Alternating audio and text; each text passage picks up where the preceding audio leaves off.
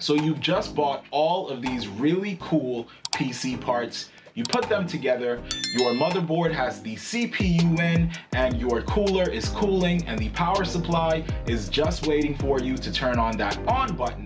But when you get to that part, you get a very unsettling no signal on your display. Today guys, I'm gonna tell you a few things that you can troubleshoot on your new build to try and resolve this very uneasy no signal problem. Hey guys, welcome back to my channel. My name is Brian and this is Brian on an Island, where we do tech and gaming. And guys, you can see a new build that I have just put together behind me with these really cool fans. Look at that. You can change it to any color you want with this little remote. Very nice, very fancy. But guys, sometimes you might put parts together and you might end up with a no signal to the display. So one of the first things that you can do to fix this is by resetting the CMOS. Now we're gonna head over to the case for the rest of this video and for the rest of the troubleshooting tips.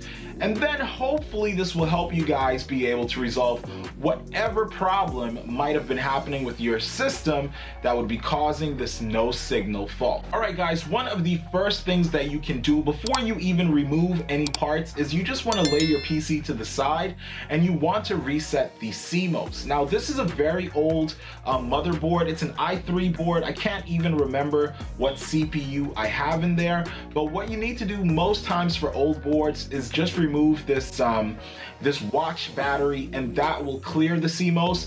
Other boards have this fancy 2-pin switch that you can move around and hold the power on button for about 30 seconds. That resets the CMOS as well.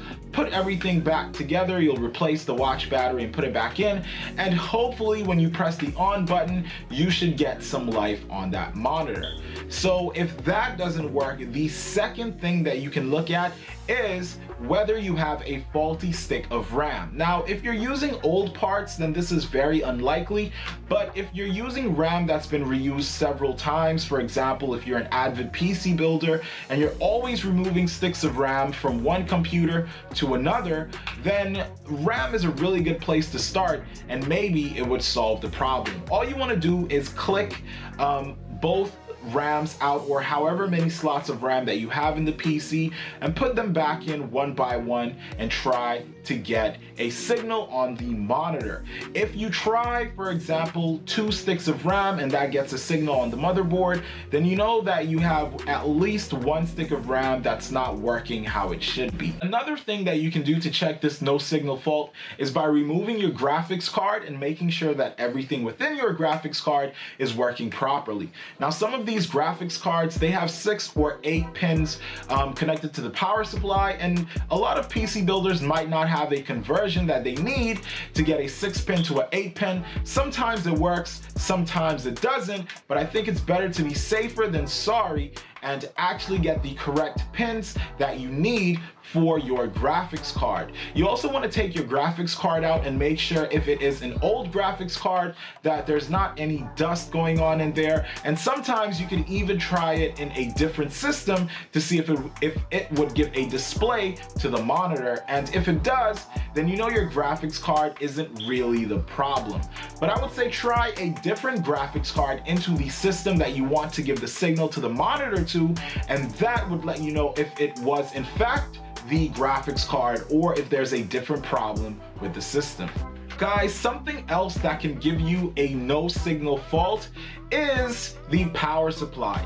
Now, this is one of the most expensive parts to replace in your PC, but really listen to me, don't cheap out on it, because a good power supply can have your PC running for a long time, and a bad power supply can have your PC out the door before you even start gaming on it. So check your power supply. Now, there's videos on YouTube that you can use that will teach you how to test the 12V rail on your power supply. But if you have another motherboard or another system that you can test the power supply with, you can connect it to a motherboard really quickly and jumpstart the motherboard, and if it starts and gives a signal to the display, then you know the power supply most likely isn't the problem. There are also some apps that you can download that would give you a few tests that you can run that would put some strain on the power supply, and if it fails while running these tests, then you would know that the power supply may or may not be the problem.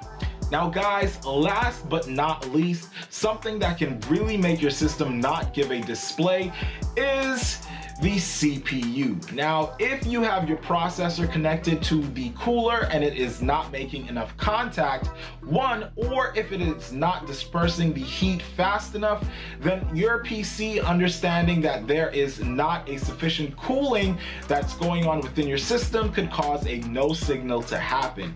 What you want to do is make sure that when you're putting your PC together, you put enough thermal paste or thermal compound, whatever it is that you're using, on the processor properly, and that you get it nice and snug, flush faced with the cooler, and that it is cooling properly for your system.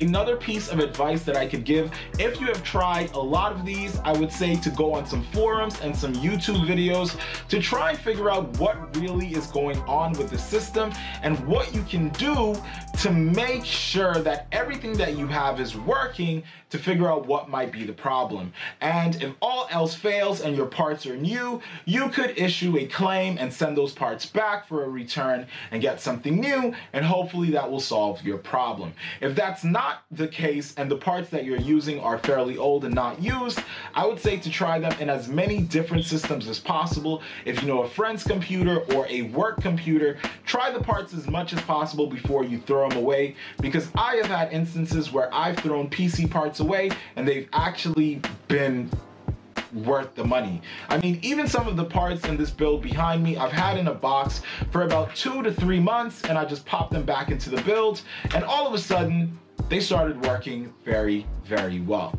But anywho guys, those are the tips that I can give you to try and fix a no signal display. And guys, keep on gaming. I really hope this video helped you. And if you're new to my channel, make sure you drop a like and a subscribe, and I will see you guys the next time I upload. Thank you guys so much for watching, and I am out.